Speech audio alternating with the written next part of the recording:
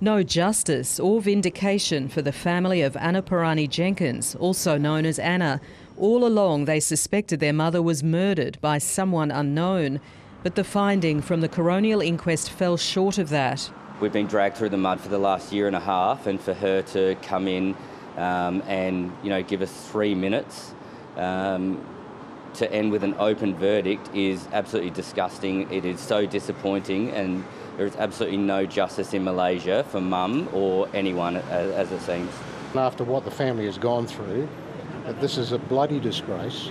The son of Anna Jenkins says the police investigation was deeply flawed, claiming many gaps and leads were not followed. Malaysia-born Anna vanished in 2017 on her way to visit her ailing mother in Penang. These are the last known images of her, taken by a security camera outside her hotel on the day she went missing.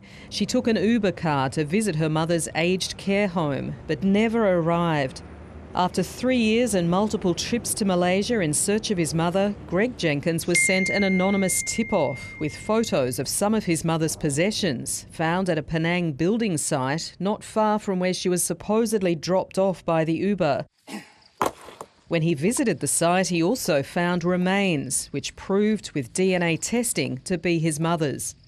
The family was shocked when Malaysian police alleged during the inquest that Anna Jenkins may have been involved in the drugs trade or chose to disappear, claims the family rejected as nonsense.